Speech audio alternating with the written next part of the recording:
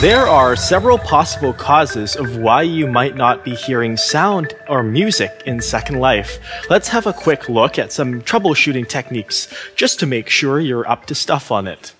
Right here, this upward pointing arrow thingy, if you click on that, it'll show you the volume levels. Make sure that things are set to a reasonable volume. Something I also like doing is trying to play sounds with other programs on my computer like iTunes just to make sure it's not the speakers at fault or something like that.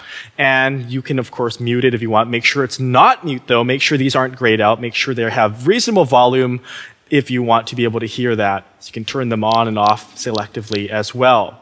Another thing, of course, is you can go to the Edit menu, and in Preferences, right here in the Audio and Video tab, you want to make sure that if you want streaming music to play automatically, that you have this on, Automatically Play Media, and that you also have these enabled. Because if these are disabled, then you won't be able to play streaming music or media, meaning usually movies or web pages on LAN parcels. So let's turn both of those on and notice how they get ungrayed when I do that. I'm pointing at the screen, but you can't see me.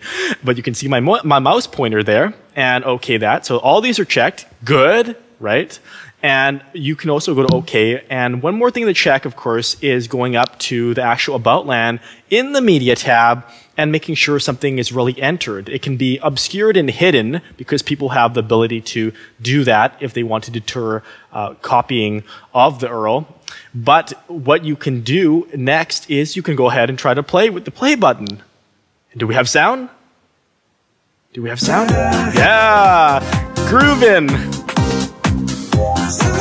So go ahead, give that a try, and may the sound be with you. Again!